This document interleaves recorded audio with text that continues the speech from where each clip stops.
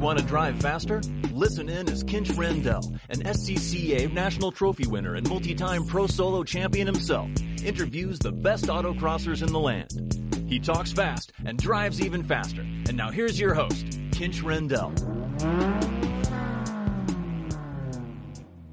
Hello, hello. So this is part 2 in the Solo National Rookies of 2017. So each show will have a handful of guests here, and there's different numbers of guests based on how long they talk. We're trying to break this down into not super long episodes, so we'll get a couple more of those in there. And if you already missed out, or you think you missed out and you were a rookie, let me know. I've not finished recording. Basically, I got a whole bunch of these recorded to begin with, and I have a handful of people I know of that I'm going to contact and get them recorded. But there's probably some of you out there that are going, hey, what about me? I had an experience also at Nationals, SCCA Solo Nationals 2017. And hopefully this will be something I hear good feedback on and people like. If so, maybe we'll look at doing it again in 2018, 2019, and who knows how much further out than that. So let me know what you think of this, and definitely listen up and see what you think of some of these rookies. And once again, give us feedback and tell them if you heard them. Tell them thanks for spending the time and sharing their thoughts and experiences. And what do you remember from your first Nationals? I'm trying to think back. For me, it was basically, maybe I said this in some of these, but just blown away back in the day, like, hey, there's 60 S2000s. Wow, there's like 10 or 15 Type R Integras. That was what I really noticed, just the extreme size of things. And this was back at the Lincoln Airport. So grippy concrete, that was also all cracked up in places. So what do you remember? Share that online. Let us know. Thanks for listening. This is Terrence Pearson. Welcome to the show. Hey, thanks. Thank you for making the time here and hooking up with me in the middle of the day there. So where are you? And is it still the middle of the day for you? Yeah, it's around 20 minutes till 11 here. I'm in Anchorage, Alaska. Like I said, I live actually in a little town called Peters Creek. It's about 20 miles outside of Anchorage, but I work in Anchorage. So how much do you get to autocross in Anchorage, Alaska? How often? Well, it's kind of an interesting it's an interesting question. I mean, our season usually runs from the 1st of May through the middle of September. You know, you've got a couple of different clubs up here, actually about 2 clubs that actually, push autocross. You've got the Porsche Club of Alaska, and then you've got the Sports Car Club of America, and that do the solo events. I'm a member of both. And then you've got the Alaska Sports Car Club, Lions Club. They actually do some wheel-to-wheel racing and time trials at an abandoned airport. Well, actually, it's not an abandoned airport, an airport up in Tok, Alaska. But for autocross, it's basically from May until September, about 16 events a season. Oh, wow. So you can get quite a bit in there. And how long have you been autocrossing?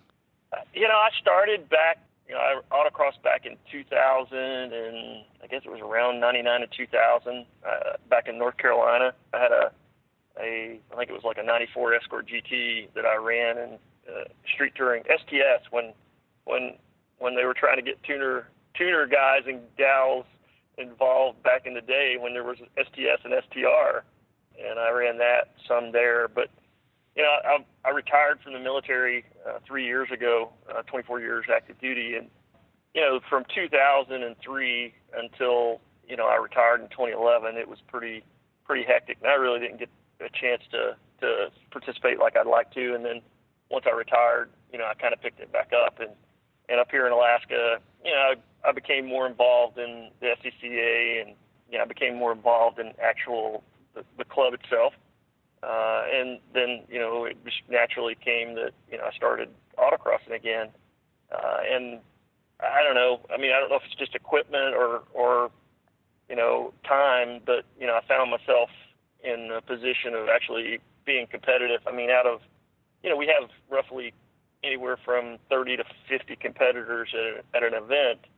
And I never really saw myself as competitive until I restarted up here. And it just kind of went from there. So I've been since 2012, 13-ish.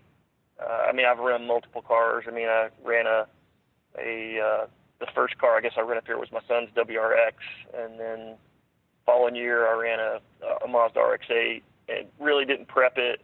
the first year that I pushed hard, I've got a 0406 that I ran in A Street, and it really wasn't prepped either. I mean, I threw a set of NT05s on it and ran it, but then got hooked up in 16 with a Fiesta ST, co-drove it with Kent Hamilton. It was my car, and he co-drove with me. He's he went to school in Colorado. I remember him driving some maybe 4-door sedan really, really fast. A Neon. Yeah, maybe Neon also. I don't think it mattered what he was in, if I'm thinking of the right guy. Well, Kent's he's a multi-time rallycross national champion in mod front wheel drive. Okay. So so I got hooked up with Kent, and we campaigned that Fiesta ST, and I mean we absolutely dominated in 16 with it, and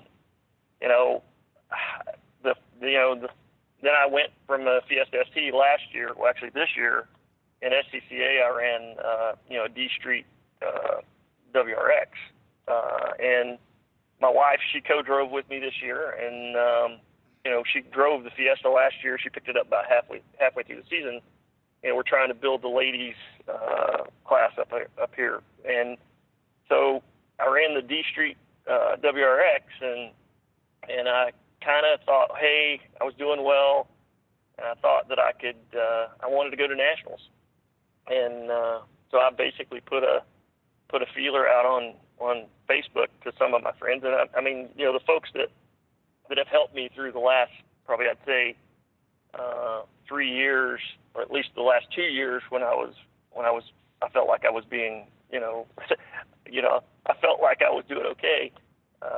Started out with Darren Seltzer trying to, he ran a Fiesta ST at nationals about 3 years ago, I guess, and worked with him on setup on my Fiesta, and then, this past year between Dennis Sparks and Perry Edelbaum and Tamara Hunt and those folks, I ran into them and got to know them at the national convention. They helped me. It was just an amazing opportunity. So what happened was Kent ended up cross-posting my request in I guess Rocky Mountain Solo, and that's where Brian Kelly said, hey, I'm going to nationals. I've got a Mazda Speed Miata. You want to co-drive it? And I said, hey, I'll do it. So that's kind of the path to how I got to my first nationals. So I went down there driving it. Yeah, what was it like when you got there? What were your first, like, oh wow, big, not big? What did you think? Yeah, it was.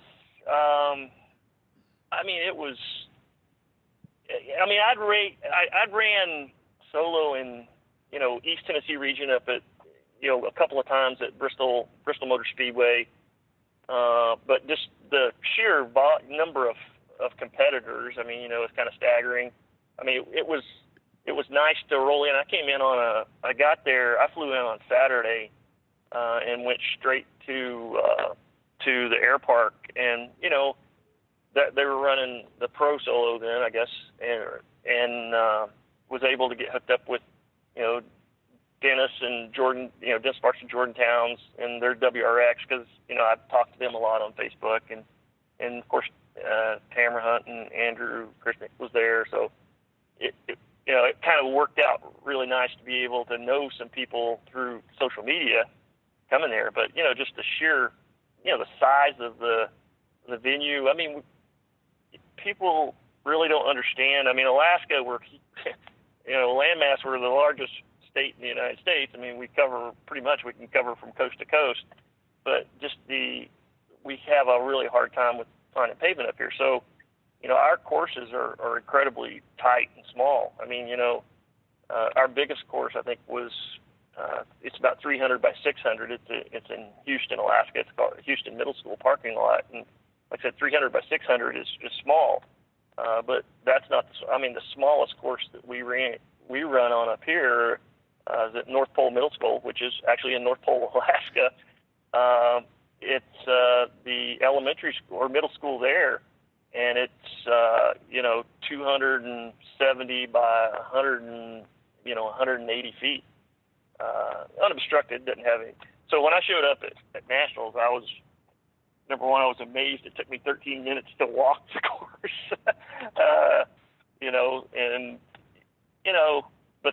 but the people were just amazing. I mean, you expect it. I mean, I think that, the SCCA, anything that, up here, I mean, when folks go up here, I mean, incredibly welcoming environment. And then, of course, at Nationals, it was welcoming too.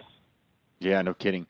Can you tell me anything that you think you would do different next time at Nationals? Anything you would change after being there once? Well, so sage advice from Dennis Sparks. He told me, he says, hey, this is your first Nationals. He says, just come down here and have fun on your first one. And of course, Kent Hamilton, same thing. I had expectations. I mean, I'd done well last year. I was doing really well this year up here. And I'm competitive. I mean, you can ask anybody up here in Alaska. I mean, Kent or, any of the folks that are racing up here, how competitive I am. So, naturally I go in there thinking, hey, I'd like to do well, but, it was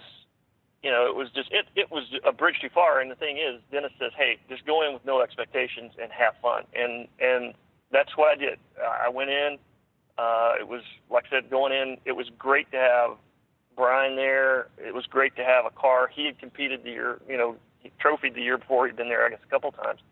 So he kind of had it down. But, things that I would do different, I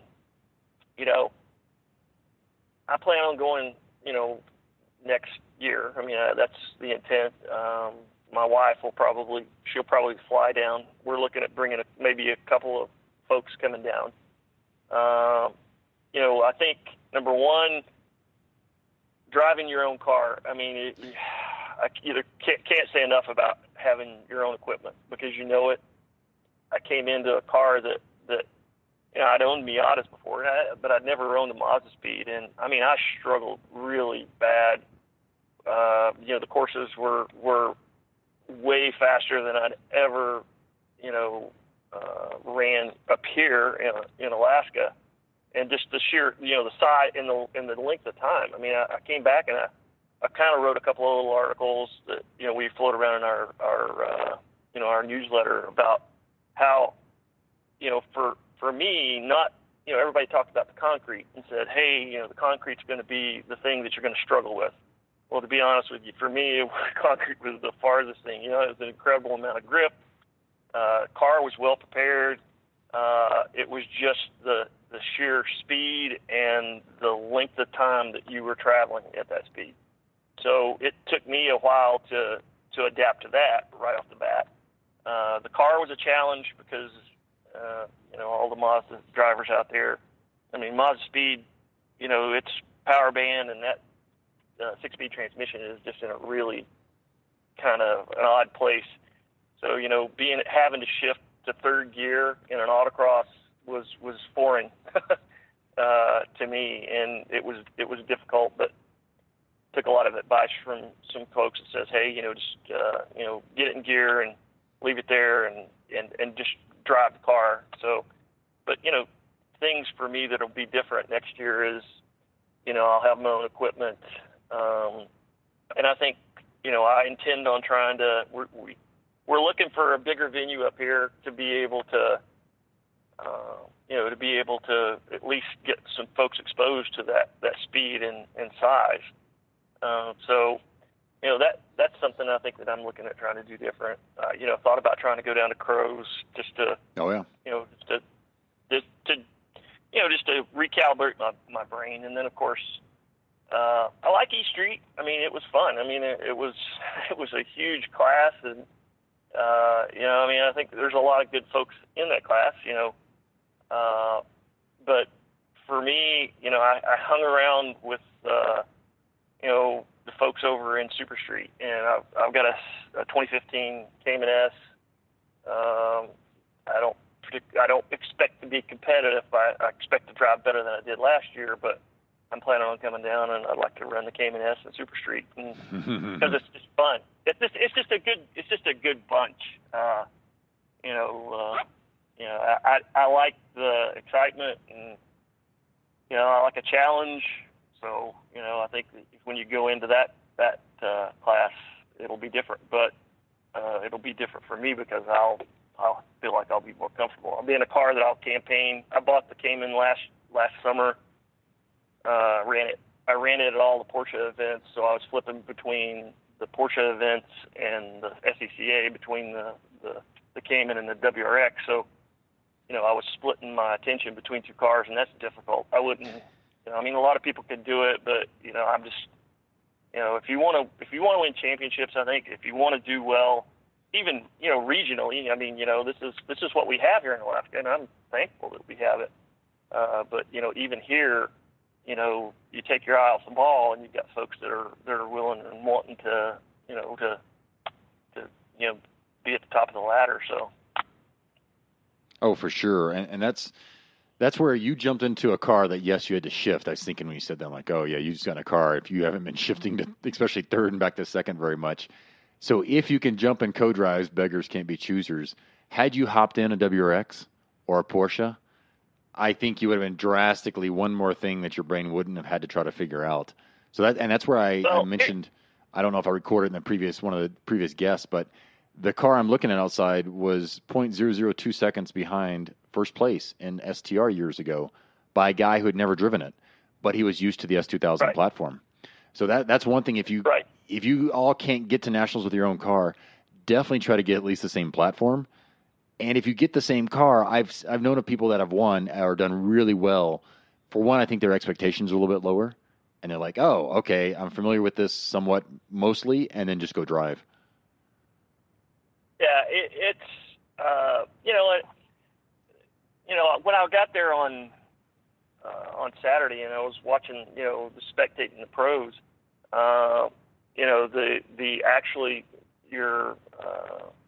the pro champ in H Street had the Fiesta ST there. Of course, I'm trying to remember his name. I apologize, but he drives a Camaro now for the GM training team there, and he ran it in the Nationals. He wasn't going to drive his Fiesta, and he was like, "Hey, you want to drive Fiesta?" And it was so tempting because this is a nationally prepped car that just won the pros in H Street, and I was so tempted to do it, and I'm so glad that I didn't do it, because I think that if I had done it, I still would have had to contend with all the things that I wasn't prepared for. Like I said, the size, the speed, and I think that I would have beat myself up just really bad. So I go back and say, hey, Dennis Sparks gave me the best advice that I could have, is go in with no expectations and have fun. Yeah. But you are right. I mean, if you've got a car that you can roll into that you've driven, I think you will definitely do better than I did. But I'm just thankful that I got to go. Oh, exactly. I think you were probably mentioning Mark Scroggs, who has been a previous guest on the podcast, and who somewhat destroyed D Street this year in that 2016 Chevy Camaro 2.0 liter turbo. As I'm looking at the results here, kind of crazy for sure. Any other thoughts or suggestions you have for anybody? No, I mean, I think first thing is I'd say is do it. I had not done it. I had run into some health problems about a year ago that kind of made me, reassess things in life, I guess you'd say. And, I was at a point, I said, hey, this may be the only chance that I get to do this. And, I'd kick myself if I got to a position where I wasn't able to do it. I mean, I'm 52 years old. So, I'm not getting any younger. Paul Newman started late in life, but I don't expect to be pulling a Paul Newman. But, I think that, number one, you just to go and do it and have the experience. So I'm more excited this coming year about taking folks from here down to race because, I mean, I like I said, I'm kind of smiling right now because, even my wife, she's been racing, she's been at it now going on, this is her second season. And she's done incredibly well. But, there's folks that I want to go down with me and have our own contingent there because that's the thing, too, that's so amazing about Nationals is I was adopted by Brian and, the folks out of Colorado. That was great. But there's something about having your own group of, your folks from back home with you. So I was by myself, I slept in a rental Jeep the whole time that I was there pretty much. But like I said, do it, commit to doing it. Like I said, don't be afraid to reach out to folks like on social media because like I said, I can't thank folks like I said, like Dennis and Jordan and Tamara and Perry and Darren and Andrew, all of those folks are what made my experience at Nationals, a really great one. Although next season it'll be I expect, like I said, to be in my own car, and I if I'm in my own car, then I'll be a little bit more comfortable. But I plan on being as serious as I can be, but you just can't lose sight of having fun because that's really what it's all about. Yeah, especially if that's what helps you compete the best, or not really compete the best, do the best you can do, because that's all this really is. It's not, we don't play defense on each other, so. Oh no, but you can see like I said, when it came down in Super Street, so the last runs there were just, it was amazing. It was just, Super Street was amazing, and then over on the other side with Tamara and that was just amazing. Over, I guess they're running in CSP or DSP CSP or DSP was just amazing to be a part of that and watch that. But like I said, I think that it's like I said, it goes back to having fun and try not to get frustrated. I mean, this coming season will be interesting up here in Alaska because, like I said, I'll be driving a different car for probably the 4th, 5th year in a row. So, but hopefully I've got a better start this season than I had last year. Because I'm driving it now in the snow. Exactly. Be like, let's go out there. That's like rallycross practice, basically. Yeah, and you're mentioning Tamara Hunt ending up second in DSP, so D Street prepared right there in the hunt for sure. Yeah, she's. I mean, everybody was pulling. I mean, everybody was pulling for each other, but like I said, she's there. I mean, in the ladies, that's something that, like I said, she's running an open. She's not running a ladies class, but I think that's cool, and I think that we're really pushing hard up here to try to get our ladies class built up. We've got about 6 or 7 ladies that are regularly attending. So between the SCCA and the Porsche Club, 10 events in SCCA and 6 in Porsche, that we can get that same group. Because the thing is, we have the same core group, running. Yeah. Do you guys have any road courses around you anywhere? No, actually, I mentioned the Alaska Sports Car Club, Lions Club. They are the only. We run it at Toke. Basically, it's the Tanacross Airfield. It's a World War II airfield that's now owned by the Department of Natural Resources, Bureau of Land Management, one of the two that they have. It's a tanker base. And Sports Car Club, Lions Club, they run comp rules. They have their own. It's a club, and they run wheel to wheel, but they also do time trials on that airfield. We have no road course. That's a purpose-built track. Okay, so I only brought that up because if you need higher speed, even if it's really short, I would definitely suggest either a road course somewhere or anything higher speed to get you used to. Because it sounds like Solo Nationals is so much larger than lots that are small that you really do need some high-speed maneuvers. even if you can only do 5-cone slalom and then do one sweeper or something, even individual well, elements. Right. And that's something. I mean, I run time trials. I haven't ran wheel to wheel up here, but I've ran time trials for two different years, and both years. I mean, I ran my C5 Z06 one year, and I ran a guy up in North Pole, Alaska, John Pearson, no relation, but he had a C6 Z06 that I ran, and that was great. So the intent would be that probably for spring Canicross, they do it in spring and they do it in the fall. That I'll probably go up and run the time trials just to get a feel, and then we may actually do a little bit of testing on the backside of one of the runways while they're up there with some elements, because it's the only chance. Like I was saying, it's the only chance that we'll have to be able to put autocross, because that's the difference. I mean, there's a big difference between setting it up as an autocross,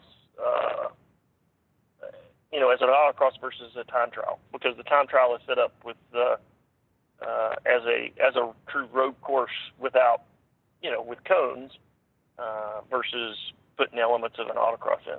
Yeah, any of that speed, even if you can't do a slalom, but if you can get their course and maybe add some more features to it, maybe that's another way to get in there. Yeah, but I think again, just not trying to be too serious about the whole thing too is important, because, like I said, we don't get paid to do this. We get we pay to have fun. So but I want the folks that go down. I want the folks that go down in this, next summer to have fun. So I think we'll get there. Yeah, no, exactly. You've already seen it once, so you can help temper them and tell them and stick together and give them insights for sure. So I appreciate all your insights, your thoughts, your stories, as well as your service to our country. So thank you much.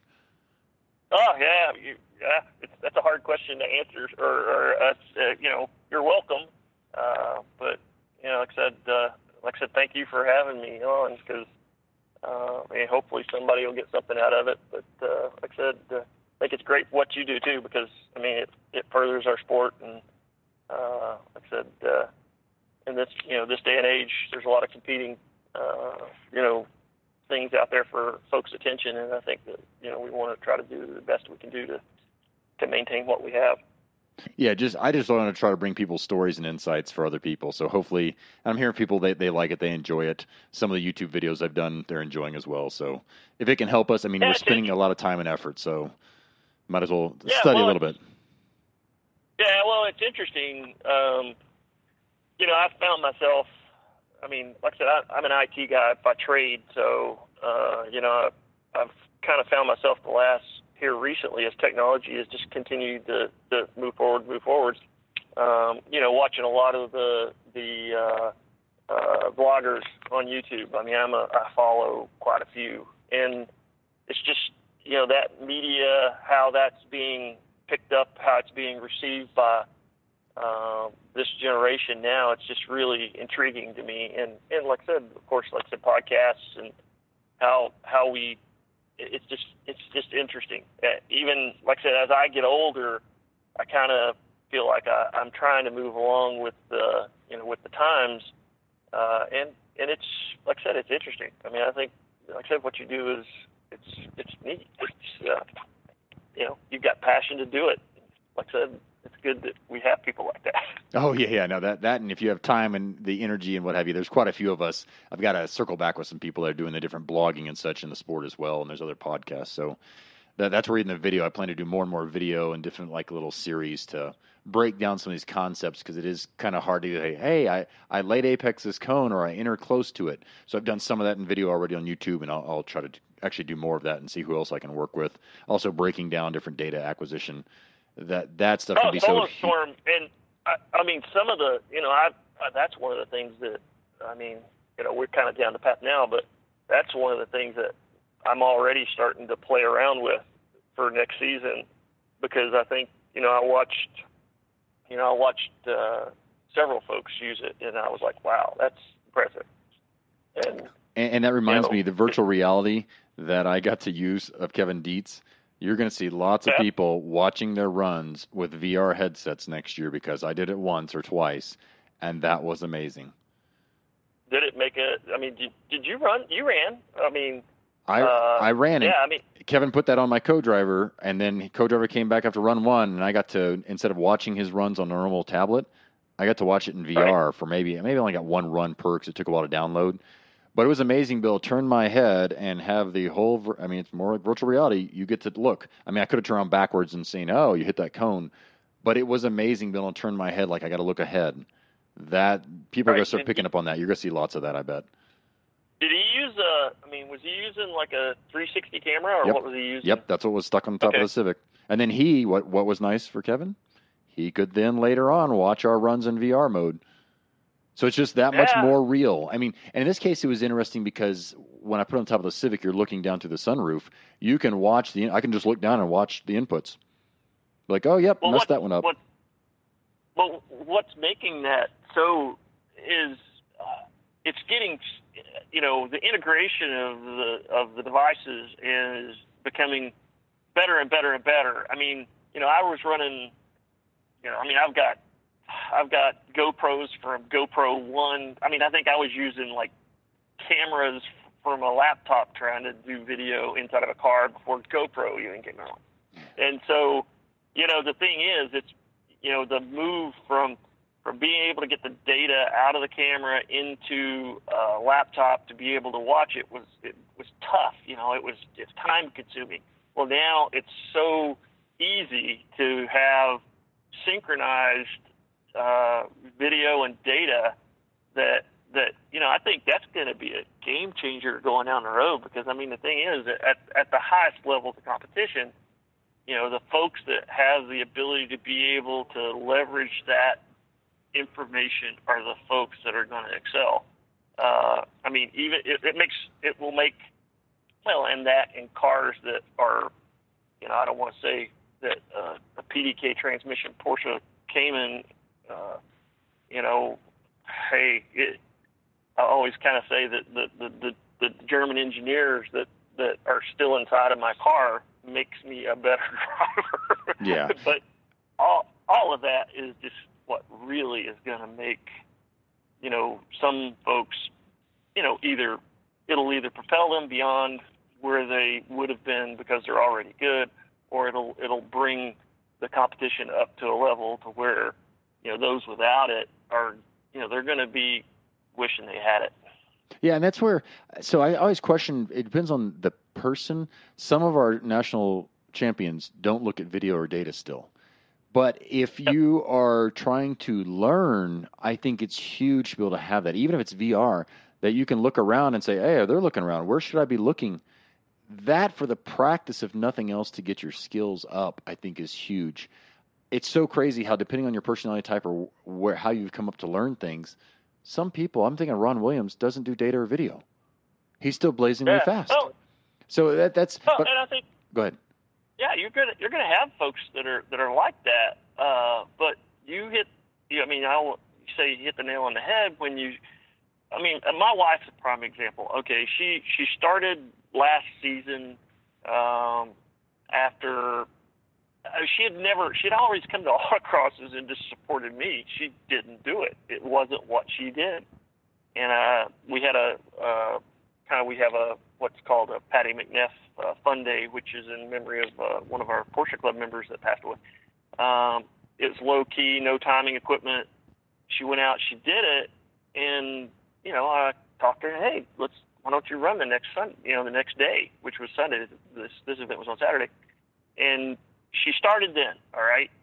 And just like any beginner, I even remember it when I was back in North Carolina. I didn't know what I was doing. And it was tough. It was a sea of cones, and she slowly picked it up. And as the season wore on, she got better and better.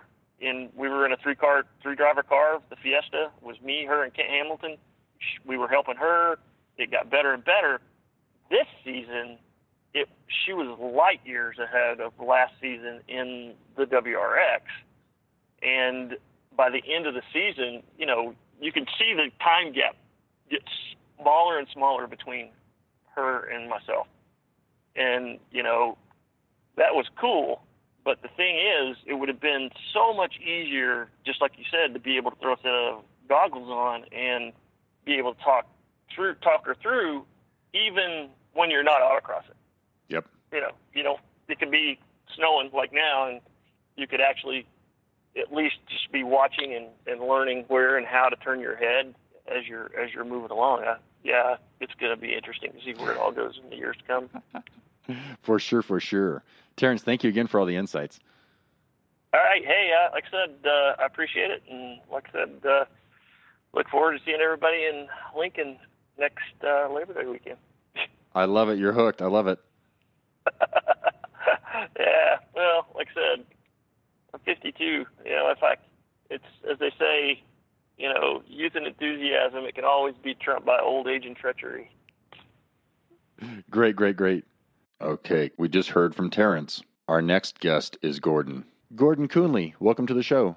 Thanks for having me. Thank you for letting me try that introduction again and again there. I'm going to figure this out at some point. So tell us, where are you from? Where are you at right now?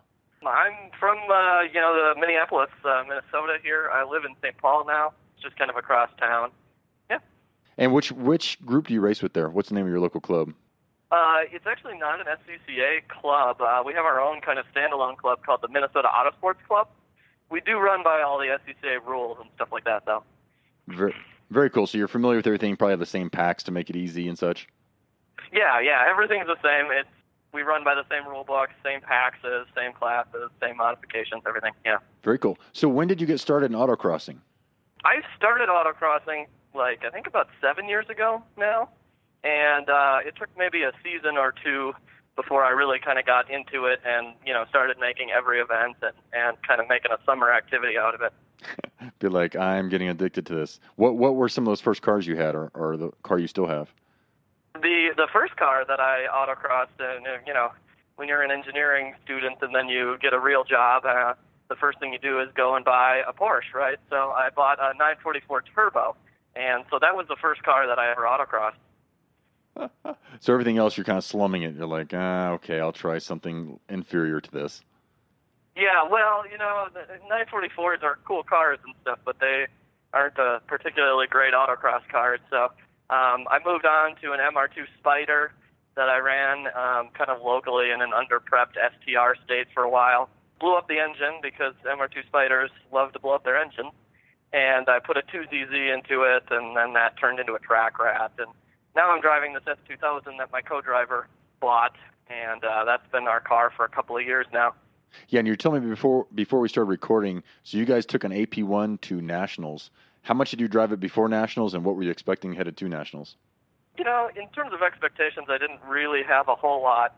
I'm kind of a, maybe top third driver locally kind of thing, and so I didn't have a ton of expectations about going to Nats, and AP1 isn't quite the car to have in STR anymore. But this car is really well built. It has Penske's and like a OS Geek and diff and tune. I mean, it's prepped to the rules, to the absolute end of the rules. So it's a great car. Just maybe not quite the car to have anymore. Yeah, no kidding. I'm sitting there looking at one out the window going, oh, back in the day the car was in second place, 0.002 seconds behind. Of course, Nick Barbados was driving it, hell of a driver.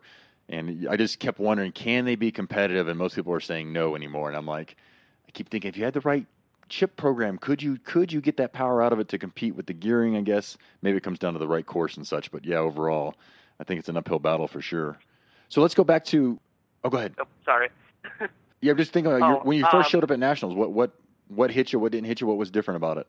Well, Nationals was a cool thing. I was kind of not a believer in Nationals. Minnesota Autosports Club sends a whole bunch of people. You guys are probably familiar with Little Minnesota. We send 30, 40 people out of a club that's only 250 people strong, and so we always have a major group of people that go. And I never could justify it from the standpoint of it's already hard enough to justify standing around all day for 6 or 8 minutes worth of driving. Now you're telling me I'm going to go to this place and do 6 or 8 minutes of driving over the course of 2 days, probably 3 or 4 days by the time you got all the travel involved. It's like, that's kind of a hard sell for a guy like me. But when I got to nationals, it's such a different experience, and like it's just so big, and it's just all the coolest people driving all the coolest modified cars and doing it really well, and it's just like kind of like coming home. It feels like, compared to the 30, 40 people who take it really seriously at a local event, there's 1,000 people here who are taking this as seriously as you or more. And it's just a really cool place to be, and I'm definitely going to go back. Definitely worth it. I got hooked right away. It is. I just think back. It's mind-blowing. You're like, oh, my goodness, at least back in the day, there are 60 S2000s in here. And like you're saying, there's that many more nuts that are out there. You're like, wow, look at the stacker trailers. Look at all the campers. It's a sight to see. So it's so good that you said that. No one else has said that so far about, hey, I didn't think it'd be all that. And wow, just kind of blew up like, this is for real. This is different. I want to come back to this. I want more of this. So how much you were saying at first you didn't race a lot. How many, let's say, once again, did you drive this car? How much a season, 2 seasons? How many events before you got there? Oh, yeah. We ran it all season locally up to that point, so I probably had like 6 or 7 events in it by the time I drove it at Nationals. And how were you guys paxing out compared to, you have some really fast racers there, as most regions do. How are you guys paxing there compared to everybody else? Well, like I said, I'm a topper, maybe a top third or something like that, maybe top quarter on a good day kind of guy. In PAX, I'll come, I think my best PAX finish in the car was like 15th or so. So out of maybe 150 or 130, somewhere in that is kind of our event population. So. It's just, I like people to set their expectations of gauging how close they are to the top, and it's usually PAX-wise unless you have somebody that is a national champion in your car, in your class, to really, until you're way up there and you're close to winning some events, it's just tough to do very well at nationals. I mean, it's just, some people I think, oh yeah, I'm top quarter or whatever, I'm top 10%. Well, that's okay if there's some really other fast people there that are national champions you're beating. That's why I'm bringing that up, is just expectations-wise, some people are like, oh yeah, I've been winning my class. Well, if your class doesn't have anybody that's a national champion or got trophies year after year, it's not a real experience like you're saying another 1,000 people.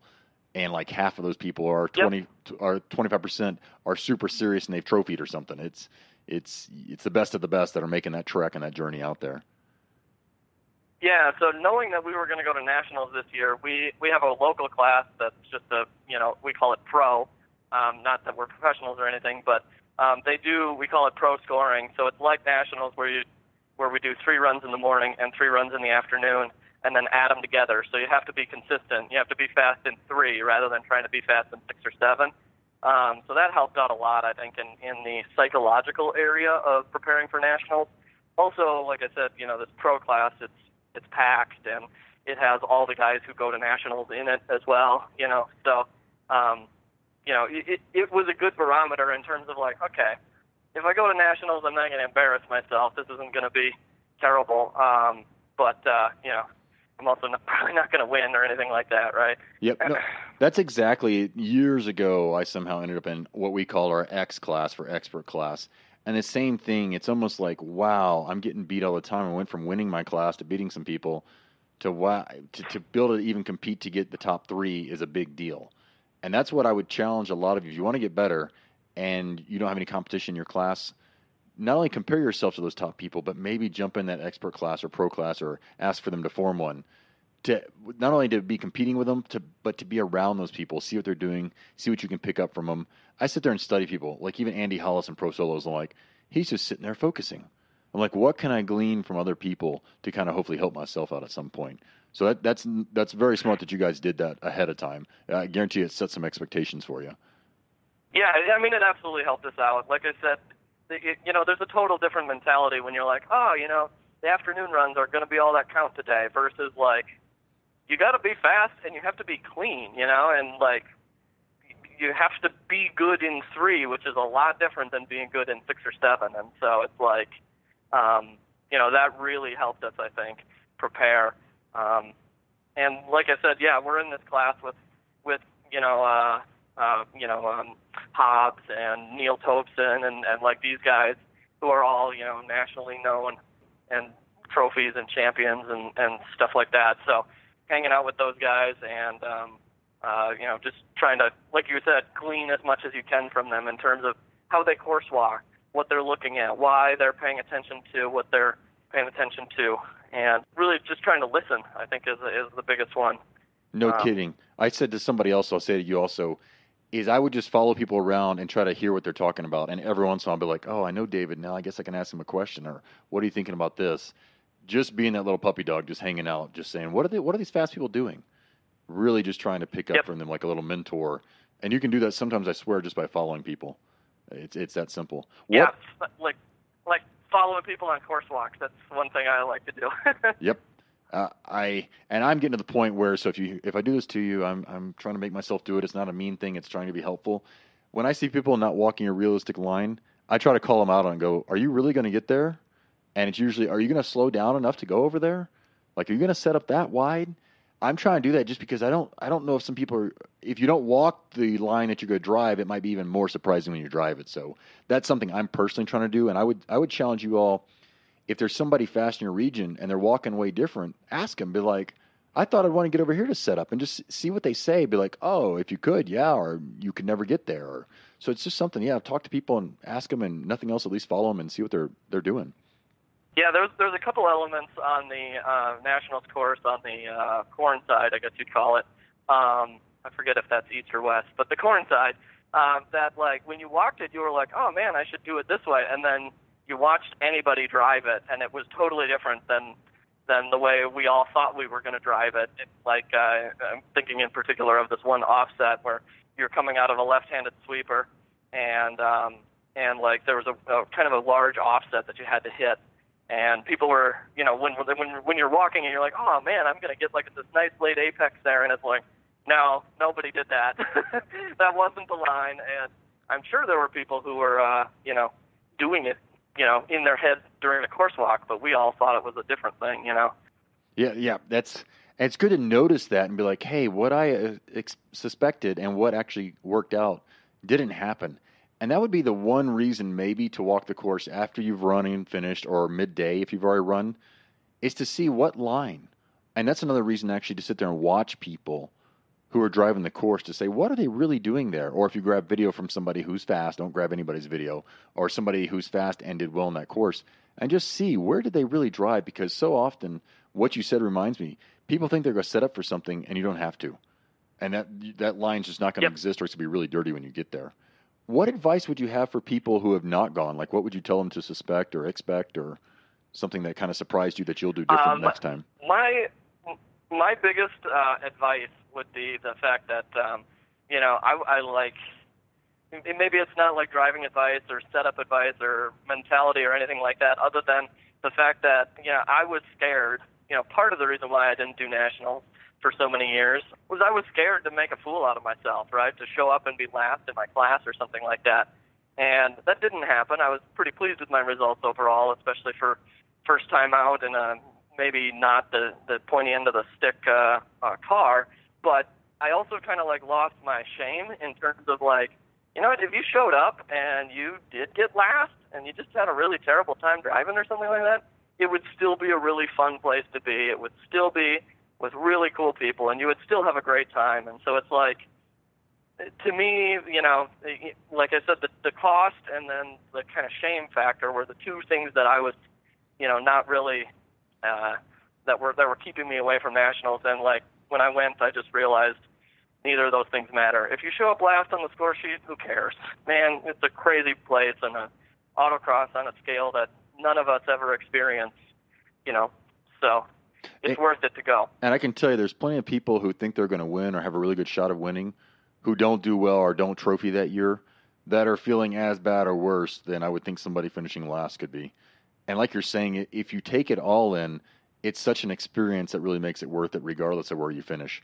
Yeah, and it's just, even if your car isn't the pointiest end of the stick in terms of prep, or if it's not the car to have in the class, like there was a guy driving an NB Miata in STR. Man, that's like, I think the AP1 might be outclassed he did really good, like, you know, and because he's a great driver, and you know, he didn't have any shame about it. Why should you? You know, he's having a good time.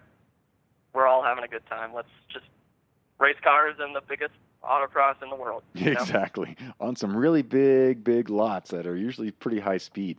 Oh, did you notice anything that you would tell people, or you guys adjust anything for that lot versus other lots you've raced on? Did anything surprise you there? The grip level on the concrete at Nationals is incredible compared to all of our local sites. You know, so you think you're getting to the limits of the car, and you're just not. And especially when you only have 3 runs on a course, you don't get a chance to kind of, you know, step it up 5% each run or something like that, especially if you, say, hit a cone on your first run. You're in bad shape. So my biggest advice would be, like, go to the test and tune a couple of times, because the grip is fantastic there. I honestly think the grip level on Bridgestones there is almost as much as my Spec Miata gets on Hoosiers on most courses, you know, on most road courses. It's incredible the amount of grip that pavement will give you. Did you guys actually make some test course runs? Yeah, we did. Very. Yep. Yeah, and I would do a lot more. You know, the more seriously you take it, you know, showing up there for a couple hours and just pounding out some runs to, like I said, just get a feel for that, because it's so different. You know, you think the car is going to slide if you pitch it this hard, and then you pitch it even harder than that, and it still doesn't slide. Yep, be like there's that much more there, and that quickly explains how if you're off the pace, most likely, unless you had big mistakes, like more than one probably, it's just you're not getting to the limit of grip. And it's, like you're saying, that's where doing the Pro Solo Finale, for me, if not, lots of test and tune, something to get used to that. And for us that are high in altitude, all the extra just horsepower. So you've got grip and you've got power, and you've got to figure out both of those things put together. It's like, oh, wow, it's really going, but it's really sticking. Okay.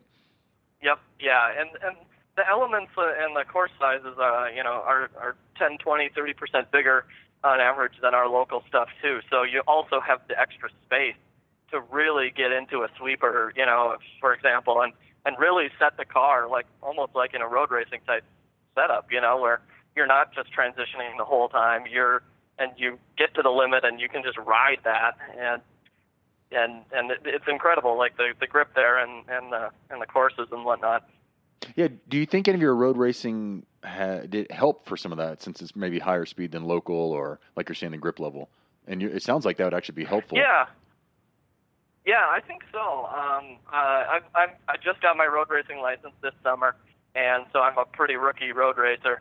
I road race like an autocrosser. I qualified third. Proceeded to put my car into a sand trap. So spin it or win it doesn't really work in road racing as well as in autocross. So, but yeah, I do think it does. Just the scale and the speeds. You know, a lot of local autocross seems to be, you know, between 30 and maybe 55 or whatever. But there's a lot of elements at Nationals that are 60, 65, top of second gear, even shifting into third. And so having that experience at higher speeds with really sticky tires on maybe not as good of a surface, so the grip level is maybe similar, I think that absolutely helps. I think almost any time you spend behind the wheel doing any sort of performance driving is good for you, just in general, I think. I should even go plug the Xbox back in and hook my seat back up. The kids have taken over. I should be down there. So any other thoughts or stories you have from Nationals? Anything fun and interesting didn't suspect? Yeah, I don't know. Like I said, my biggest bit of advice is, like, I was there. I was scared I was going to make a fool out of myself, and I didn't think, you know, I had the car, and, you know, and I didn't think the price, you know, point and the time was really kind of worth it. But, you know, having been there, it totally justifies itself and so much more, and it's definitely a, you know, even if I go even farther into road racing than I, you know, and maybe fade a little bit from local autocross, I'm still going to go to Nationals because, man, the event is just incredible. So many people, so many talented drivers, so many really just cool built cars, you know, and it's like the coolest car show you could ever go to, you know, and then you get to drive cars fast. Like, it's awesome, go. Yeah, good point about the car show. Just there's so many different, everything from the stock cars to the things people have made and engineered. And there's like us locally. Oh yeah, Chris Dorsey made that really cool looking car. And then you go there and like, wow, look how many are in the class like that. It's just, it is mind-boggling. There's 30 of those. Yeah. Like the coolest, most sophisticated cars, we get locally are like CSP cars, stuff like that. But then you go and watch like the C-prepared muscle cars just like tearing it up. And there's like, they have all home-built suspension, geometries and stuff like that. It's just like, it's incredible. And it's not dumb like a car show when you like pop the hood, pop the rear trunk and everything's all, and fittings that are all perfectly anodized. And, it's not a build like that. It's just a pure like, okay, I think I can do this better and the rules let me do it. So I'm going to do it. And really smart people figured out how to do it. And it's so much cooler than you even think it is. Yeah, it's hard to even looking at videos or whatever, pictures, you just can't take it all in, how large of a site it is, how many people are there. I mean, all the different party type atmospheres, the tents they have now for each little region if you want one. I mean, it's pretty amazing social, as well as just the racing portion, the fun you get to have there too. Yep, yeah, and I mean, my club is really helpful from that perspective because, like I said, there's a solid, 30 to 40 guys and girls who go down there. So, there's like all these local people, all your favorite local drivers, plus, it's like every region and every club's best drivers and coolest people and best modified cars all just show up at the same place. It's incredible. Yep. Gordon, I thank you for everything. Any other thoughts? Anybody you want to thank? Sponsors, anything? I don't have any sponsors. I'm not good enough yet. Not yet. Exactly. Not yet. Someone sponsor me. I'm ready. I've got a car. Put stickers on it. Yeah, I'll put anybody's sticker on my car. Yeah. Oh, I should send some. Yes, I should. Well, thanks again for the time. Yeah. Well, thank you. Thanks for what you do. Welcome. That was Gordon. Our next guest is Eric. Eric Less, welcome to the show. Hi, how's it going? Good. Thanks for the time. So you were a rookie at Nationals this year. Tell us, where do you live and where do you race at locally? Indeed, it was. I live in Cedar Rapids, Iowa, and I race with the Iowa region. And at Nationals this year, K-Mod, is that what you started in, or what did you start driving, and when did you start driving autocross? I started autocross in 2015 in my 2005 Subaru Impreza, and I raced street modified because that's where my friends raced. How nice was that to have really, really probably fast competitive cars to race against to begin? Since 2015, the street mod class in my region has gotten a lot faster. I was already behind with only having a WRX, and then they had STIs. So I knew what it was like to be behind. So take us from the Subaru and street mod. What did you do to end up in K-Mod? What was the journey here? So in 2016, someone started showing up with a 2-speed kart, and it looked like a blast. So then I started talking to other people, and one guy had just bought a kart. And at the beginning of the 2017 season, he asked if I wanted to co-drive it with him. And I said, absolutely, that sounds awesome. So, and he doesn't go to many events, so I ended up racing it at every local event. And then I was like, hey, can I take this to Nationals? And he was all for it. So how many runs or events did you make in that kart before going to Nationals? Before Nationals, I think I had maybe 8 events, and 4 of them were on 8-year-old tires. Ooh. So what expectations did you have for Nationals? So a little details on the kart is, since it's his, it is I don't even know who made the frame, but it's an 80cc, so it's not even Class Max. So I was already from behind. But is it that much fun? Like, what's the draw? Was it just that much fun to try to figure it out? Yeah, it was just the learning curve was so wild, and 2 inches off the ground, and then once it had new tires, it was right up there locally, top 5 about every event.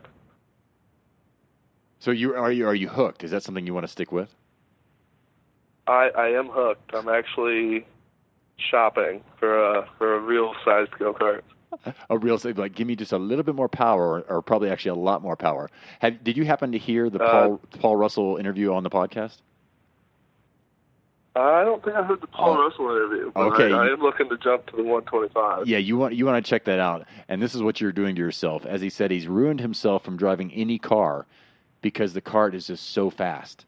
He goes, anything. He goes, nothing compares in his mind to any kind of normal-sized car. So you pretty much ruined yourself already with an 80cc, so you can just imagine what you'll be thinking when you get in a 125.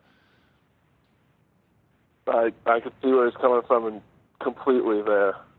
Yeah, so to break down, what did you think about Nationals? You get there, did anything stand out to you, the size of it, anything else, camaraderie, parties? What's your take on Nationals for the people that are going the first time?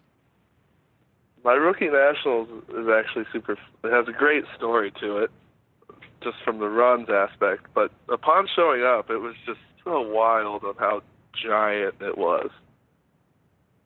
Yeah, I'd only done one national event before, and it was the Rallycross Nationals. And Rallycross is a lot smaller. Yeah, aren't there several hundred people that show up to that one? Yeah, we just broke a record this year with 123 people. Oh, okay. Yeah, so a little bit different. It's a lot smaller. A factor of 10 plus a few more, plus another like 2 of the sizes or 3 to get 1,300 people showing up. So, yes. All right, give us some more. Either your rundown from Nationals of the runs, or give us some more. Well, I was talking to people in the registration line, and I got introduced to, I don't know who it was, but he was in K-Mod. And I told him I was on a 85cc kart, and he goes, "Oh, well, that's interesting." And then he actually found me in paddock later, in grid when we were about to run. And he goes, "Hey, junior karts are lined up over there. What are you doing here?" Because my kart is significantly smaller. And I'm a 6'3", 225 guy. I don't fit well. And what'd you reply to him? Be like, "No, I'm here for real. Sorry, it's a borrowed cart." I was like, I mean, yeah, man. What am I gonna do? they didn't take my fake birth certificate. What am I supposed to do? But like, I'm giving you a chance here. Oh, it looks like you were running on Hoosier tires. What tires did you run on? So I actually had the engine greens in the front, and then I had Hoosiers in the back, because that's all my local kart shop could get me. Oh my! So you were out there, hopefully just having fun, because obviously your kart or your borrowed kart was just not going to be super competitive, let's say. Oh yeah, I was there to have a lot of fun. The reason I ended up going is because my friend that I raced with locally was driving out, trailering his car. And I was like, "Hey, can I put my kart in your truck and tag along?" And he was all for it. I like it. And that's where I wonder, somebody probably let you co-drive their kart to have warmer tires or what have you.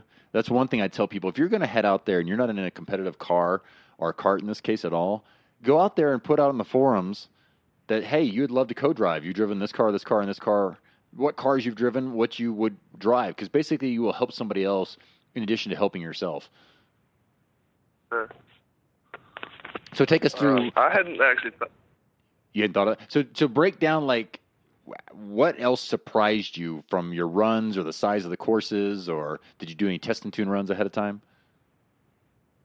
Didn't do any test and tunes, but after my first run, actually, I found out that my shift linkage had broken, because it at the time was the lowest point on the go-kart, so it would grind on bumps. And I did the plain side first, and there was a pretty big bump going into the finish that I hit. what it did was it snapped the linkage, so I could shift down still, but I was unable to shift up. So getting ready for my second run, I got in and I tried to get into neutral so I could get, up to the line. And I realized that I couldn't shift, so everyone I was with that was helping me out in grid, they were all like, "What's wrong, Eric?" I was like, I don't know. I definitely didn't know all the protocols, because they came up, the chief of grid came up to me, he's like, "Do you want to use mechanical?" And I was like, I don't know. He's like, "I need you to say you want a mechanical." I was like, "Oh, I can do that." And then what did that get you, 10 minutes? Yeah, that got me 10 minutes, which, unfortunately, I didn't make my second run. And then after that, I think it was F-Mod was running, and one of the cars broke on course. And that was quite a delay. And had that happened sooner, I wouldn't have needed my mechanical, and I probably would have gotten fixed. But, hey, bad luck happens. Well, at least it wasn't a time when you weren't going for a championship or something, or right there and be like, "Oh, what's going on?" Oh, yeah. You'll save that for the next time. Uh-huh. Maybe next year. Maybe next year. So basically, if somebody has a nice cart, you're willing to buy one. You're looking right now. You're in the hunt. I am in the hunt. I've been looking at one in the Atlanta area, but that's a 26-hour round trip, so I'm not sold yet. People can ship those, by the way. I know people have done that. So that's one option that might be a wee bit cheaper than 26 hours round trip. And or other people that are on the forums or listen to the podcast, they definitely take trips sometimes, and they can get your cart closer to you or all the way to you maybe. Oh, I got to look into that. I should get on the forums. Yeah, that's where everyone that listens should realize. A lot of people do their own road race autocross or the local SCCA forums and such. Reach out. There's so many people I know that I see it on Facebook a lot. "Hey, will you go look at this car for me in this area?" Use this network of other kind of nutty racers that will go and look at cars, test drive cars for you, or carts in this case, because there's somebody probably experienced in Atlanta that knows about carts that can even look at it for you, unless they're a racer that obviously you should be able to trust them a little more. So that's definitely one thing I'll point out.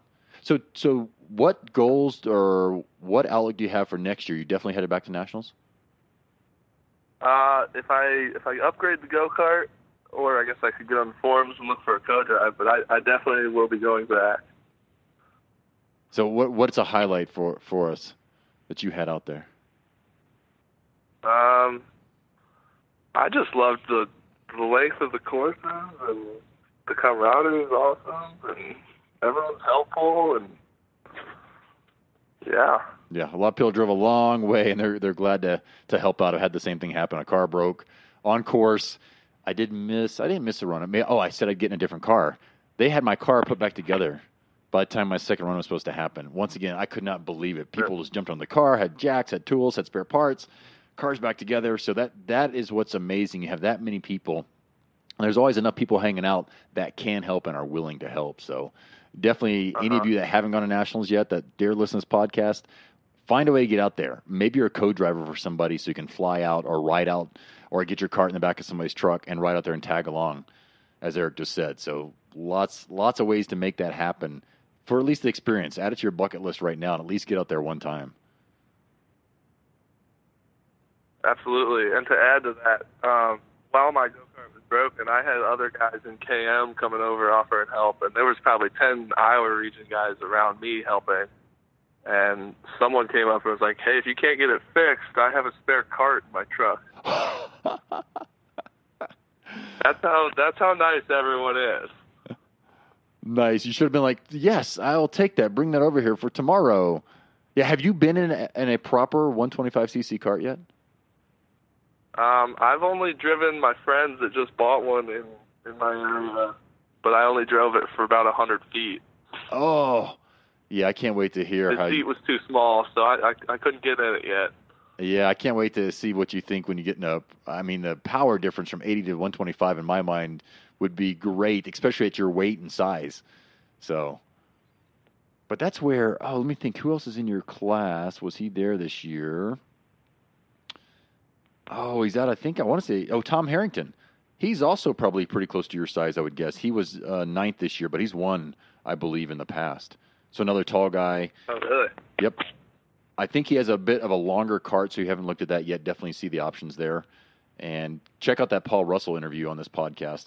He had eye-opening thoughts for people that aren't even in K-Mod. So any of you that haven't caught that one, Paul Russell, you'll hear the way he breaks down a course. He chunks it into like 2 or 3 little sections, and he has a game plan for each one. It was very insightful. Plus, he comes from the kart world, so he gave some input just on karts in general and even junior karts. Eric, thank you again for the time. Yeah. Our next guest is Dan. Dan Sims, welcome to the show. Good to be here. Yeah, thank you for the time to do this. So start off with, where are you at? Where do you race? I am in the Chicago region. I live about 15, 20 miles west of Chicago. I have a 2009 Corvette Z06 that I race in A Street. It's, prep for the class and have a ball with it. So. Yeah, how long have you been racing autocross-wise? Autocross, I started my very first time autocross, which was pretty much my first time driving a car in anger, was the Chicago region has a event called the Learning Curve, and it's kind of an intro to the autocross, and they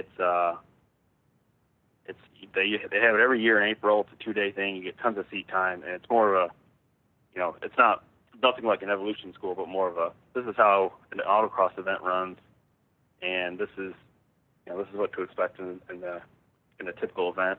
And so that was my first time. 2014 April was driving my Chevy Cruze, and I kind of planted the seed from there. And so I did I think I did 6 or 7 events in my Chevy Cruze. I put a little bit better tires on it, but other than that, it was pretty much stock. And then at the end of 2014, I was committed. I was like, I got to get a car for this. So 2015, I ended up. Oh, go ahead. Sorry, I didn't mean to interrupt there. Yeah, go ahead with 2015. Yeah, in 2015, I ended up actually at the end of 2014. Once that kind of season was over, late October, I picked up a 2001 Mazda Miata, and I had big plans for this car. I was going to possibly run it. I think at the time I thought I could run STS, but looking further into the rules and understanding the rules more and more, that was not an STS car. That would have been an STR car, so that didn't really work out. But I had plans, to kind of progress through certain classes and maybe do an engine swap. But what ended up happening with that car ended up being pretty rusty, and I just did not like working on it. So 2015, I think I did maybe 20 events or so, just locally. The car just had a sway bar on it. I ran an E Street. That was another thing that was my first real experience in, a national level driver. We have a few, actually, this year. E Street Chicago region guys took the top 3 spots. I don't know if you saw that, but that was me driving my Miata with some of those guys. Was my first real reality check that, wow, my car is kind of on the same level. It's similar tires, one sway bar. I was on stock shocks, but they're at a local event, they're 3-4 seconds faster, and I'm just like, how is that? It didn't compute to me as to how fast, how much the driver made a difference, and then that was my first real reality check. But with the Mazda, I ended up selling that car towards the end of the year, so I had it for a little over a year, did about 20 events, learned a lot, learned more a lot, not to buy a car that was kind of rusty. That was annoying. Thanks for the Midwest on that part. But so then once I sold that car, I just kind of went off the deep end and said I wanted to get my attainable dream car, which was the C6 Z06 in black. So I got that car in early 2016. I did it. I did a whole bunch of local events. Was on a not very competitive tire. I was on an old Hankook RS3 because it's kind of hard finding a right tire for A Street with that car. And then Bridgestone came out with a 305 that would fit on a 12-inch wide wheel. And then I was able to get those tires for this year, and I was finally competitive. And so I just, it's once you get competitive, it's quite a bit more fun. Even though I'm not a very competitive person, but seeing the times there, mixing it up with everybody, it's just a whole ton of fun. No kidding. Yeah, the all of a sudden, wait, I like being competitive. Maybe I'm more competitive than I thought. So you have raced for about 2 or 3 years before coming to the Nationals. What had you decide to go to Nationals this year? It's just that whole competitive trend. I started the year my first, so I actually helped out with the learning curve, and so the learning curve doesn't count towards anything, but they let the instructors run. So I guess I was an instructor. So I was still on my Hankook RS3s, which were at that time 3+ years old. Probably had 200-300 runs on them. You know, they were done, but I had never really, you know, tasted the juice of a fresh set of tires. So I was, you know, I did the first Chicago region event on those same tires, and then I was able to scrap together a set of RE71Rs, and I was competitive, and so I did a few events, and then I kind of just, by the seat of my pants, I saw the Toledo Champ Tour was, you know, less than 4 hours away. I saw the registration filling up really fast, and I just kind of jumped in and said, well, I'm going to my first national event. So I did the Toledo Champ Tour, which is at the end of July. And once I went there, was pretty successful there, and then just committed to nationals. So nice. And so tell us your experience of getting to nationals. What stood out to you? What kind of blew your mind? So going to nationals, I didn't really have much thought of it. I knew that it was like, you know, the autocross event, but with, you know, 1,200-1,300 entrants, and I was not really like hyped up on it. I was just like, okay, this is going to be really exciting, I guess you could say, but not, I shouldn't say not hyped up, but not nervous or scared about it. I was approaching it like another autocross event, but just, it was further away. Everybody there was, you know, really good at what they were doing. I thought that, you know, at the time, I was like, okay, I feel like I'm getting decently good enough to really have fun at this. So, yeah. Did you have expectations for? Were you thinking, well, definitely trophy. I might get a trophy. How did you temper or not temper those? No, I mean, there was thoughts in my head were like, well, I could trophy, which would be pretty crazy, but I did my best to kind of just shuffle those out of my mind. So I was just like, you know, I'm going there having fun, not be dead last, and that was really the only thing. Yeah, well, and you ended up in the top half pretty there. Open mind. I mean, you ended up only everybody in front of you to the trophy spots are all 0.0 something. So you were not all that far out, really. No. Yeah, the main thing was to just, you know, have some clean runs that I felt were competitive and, you know, not go on the back foot, I should say. Yeah, no, I'm looking there, and you started with a cone and a DNF, so you really had to squeeze out that third run, which is What's the advice you would give people about those first and second runs? So those first and second runs were definitely the least ideal runs that I could possibly have in that situation. I would say that when I first started autocross, you know, I get butterflies, especially like the first 2 events or so. I'll get butterflies and, you know, get real nervous and excited, but, you know, and then just go. But then I've gotten into a rhythm where I don't really, you know, I just focus on what I need to do, and then I try to do it. You know, there's no real nervous or butterfliesness. That doesn't happen that much. Whereas when I toned that first run and it was kind of mediocre, and then I DNF'd the next run, and then I went into that third run saying, well, this is it. I've definitely got that feeling back to, you know, this is lots of butterflies, very nervous, and just trying to execute for that third run. It was a tall order, but I managed. So the best advice I was given way back when was get first run in the books as clean. And yet I've done that as well. Every so often, you know, do something like, oh, shoot, the whole event is coming down to this one run on the first day. How could this be? And can it be fast enough that I can still be competitive? And yeah, that's. Yeah, it's a real head game, that's for sure. Yeah, you overcame pretty well, though. I mean, that's a pretty decent time right there. It's faster than some of the people right ahead of you were still faster. So very cool. So anything else, like, Did you get there early and do any practice runs? Did the sheer size of the event or number of cars, anything blow you away, or anything that you would recommend people be aware I would of? say just the overall size of it kind of blew me away, and just walking up and down the aisles and seeing all the cars, seeing, I thought my car is, it's for the class, and then just seeing, another 15 or 20 of them that are exactly like it. Like, whoa, that's, everybody's, we're all doing the same thing. We're all competing for the same thing. It's like it's pretty crazy to see all that competition all in one spot. Now, as far as when I got there, so I ran Thursday and Friday, and I got there Tuesday afternoon. Some of my buddies that also run on 8th Street from the Chicago area, they got there on Monday to kind of participate in some of the activities and watch the other competitors. But I was actually kind of finishing my other vacation, I guess you could say.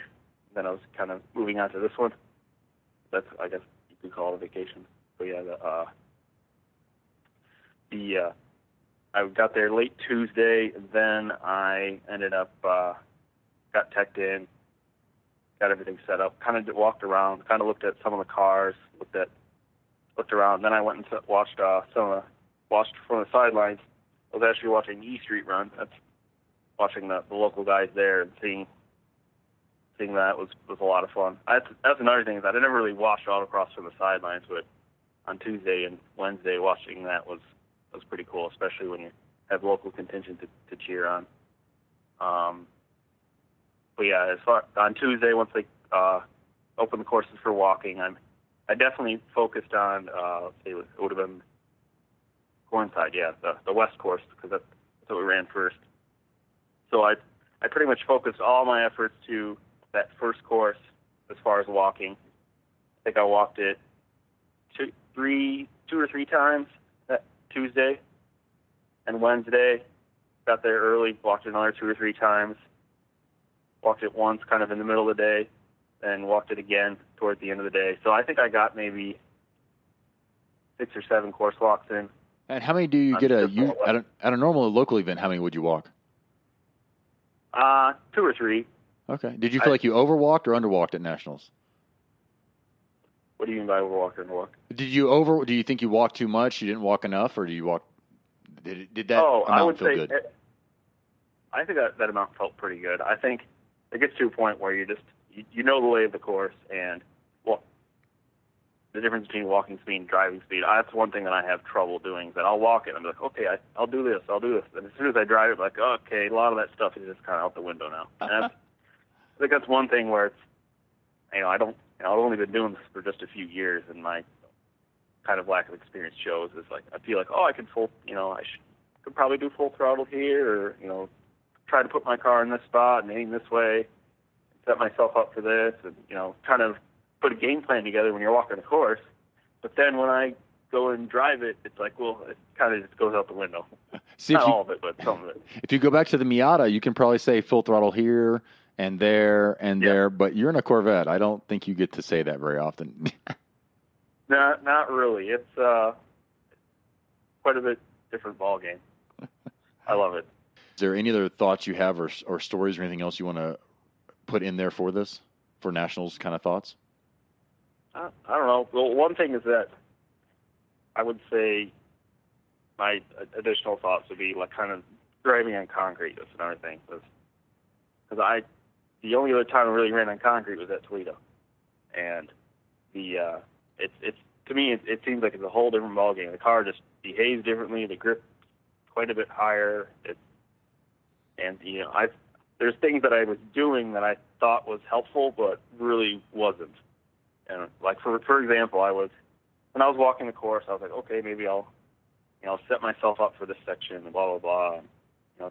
Again, trying to think of what I was doing, trying to think of where to put the car while I'm doing these course walks and whatnot.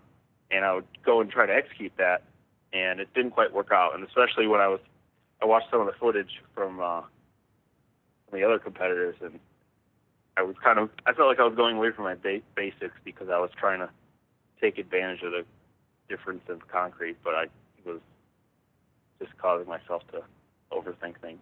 I guess you could say. But that's a great point for people that, for one, haven't been to Lincoln in this case for nationals. The amount of grip there is surprising. It's a lot. Some people change their setups. I don't. But that's one thing I love getting there early and either doing practice or, in most cases, the Pro Solo finale, is going, wow, you get to go faster. You get to go faster through all these turns. And that's one thing, if you realize you've fallen off from where you might usually be, yes, there's lots of competition, but you're probably not getting to that new grip level.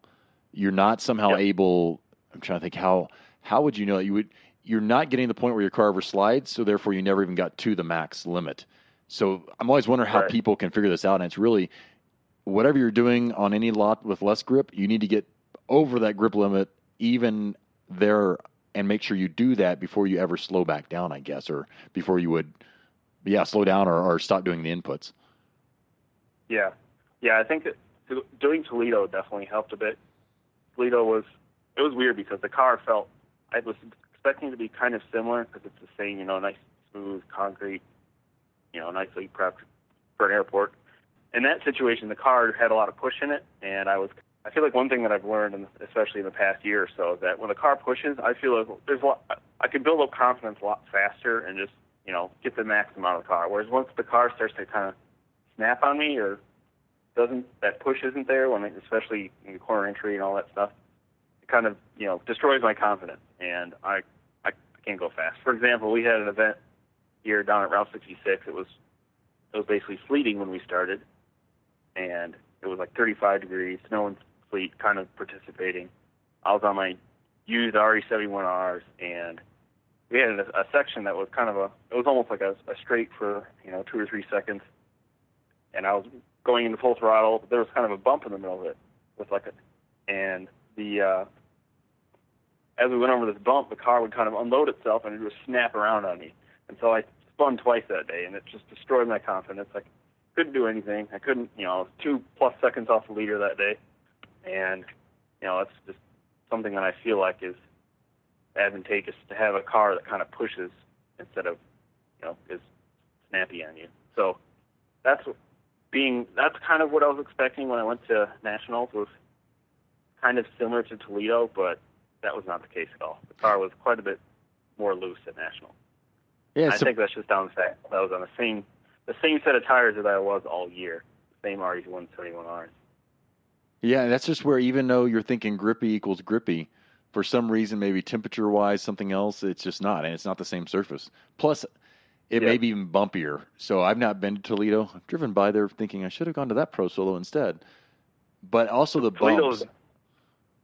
Toledo is very smooth. Yep. The bumps I was talking about, that's at our local site. That was at Route 66. Well, I'm saying Lincoln is bumpier than most people realize.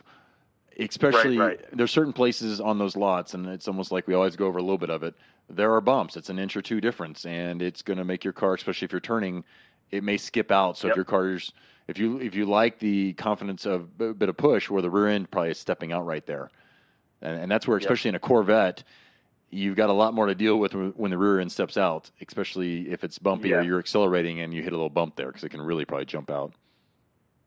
Yeah, it's just that's exactly it. I like the throttle oversteer, but I only like it when it's kind of down low and predictable. If it's snappy and higher speeds, then that's where it's a little different. Yep. So any other thoughts about Nationals, any other good advice like that for people that are heading there for their first time? I would just go in with an open mind. Don't overthink it. Treat it like a regular autocross event. Don't walk the course. You don't need to walk the course 20 times. I thought I think I was about 6 or 7 times was a good number for me. I totally agree with that. That's. Please take that to heart, people. If you don't usually walk a course 10 times, don't do it there unless you just are an avid walker that needs to get 10 miles in. Yeah. Another thing is stick with what works. Don't try to overthink things. If you've been doing things all year that you feel is a good foundation for what you've done before, just keep doing that. Don't try to get cute and try to think of new ways to go faster just because you feel like there's more grip. I thought that's what I was trying to do, but do what you do. Yeah, don't think, and I've done that. I got to change something, or look, I should watch that person and see how they're doing it. If you're somewhat competitive, you're not all of a sudden going to learn something new that's going to take half a second off or something generally. It's probably going to do the opposite because you're thinking about it instead of just driving. Yep, exactly. Yeah. Another thing is just I spent a lot of time walking with a lot of people that had, a lot of the guys that had done it before. There was a few there's a bunch from our region that have, been to nationals many times. And so I always try to walk with them just to try to soak up as much information as I can while still trying to basically keep it in my own routine, but while trying to soak up all this other information. Yeah, I highly suggest that not only nationals, but once again, do that anytime you can. I used to follow those guys around. I was like their little puppy. I'm like, oh, look, they're walking here. Oh, yeah. And every once in a while I'd ask a question like, what are you thinking here? Why'd you do this versus that? But generally just following them and going, oh, what are they doing? And if I could hear them talking to somebody else, great, I would try to suck that in as well. Yep. Cool. Dan, it's Dan Sims, and I thank you for all the time. Do you have any sponsorships or anybody or what you do work-wise you want to mention? Not really. I mean, we have our own little race group that we call Boar Racing, which is it's actually kind of redundant. It's Bloomin' Onion Racing. So all the guys that we meet every 5th Thursday, so like twice a year. And so it's a bunch of people that we all cross with, and sometimes we go biking and whatnot. So yeah, Boar Racing. Yeah. If you like the people racing, it's probably nice to hang out with them. Otherwise, doing other activities too. So, Dan, I appreciate it. I thank you for the time and the insights. And thank you. Will we see you back next year? Oh yeah, I'll be around. You're hooked. I plan on definitely going to nationals, Toledo Pro, and probably Toledo Champ Tour for sure. Those are the three that are. But maybe some more. Oh yeah, I like to hear pro solos. Get to as many as you can. Qualify. Yeah, that's something that I'm really excited about. I've heard quite a bit, and I've yet to experience that. So. Oh, I love it. I'm trying to convert each and every one of you. Of course, that makes it hard because then all the people show up and it maxes out. But oh well, then we can have more and more of them hopefully. Yeah. Dan, thank you again for the time. Yep.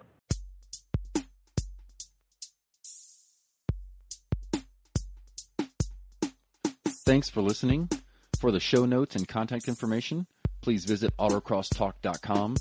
There you can also subscribe so that we can keep you up to date on new shows as they come out. Also, please leave us a review on iTunes and subscribe on iTunes for the upcoming shows. You can connect to our Facebook page at facebook.com/autocrosstalk. You can share your thoughts, your insights, your questions, your suggestions there. Also, share with your friends. Hopefully you found it entertaining and motivating, and hopefully other people will as well. It's been fun, and I hope you enjoyed it. Thanks for listening, and check back next week for the next show.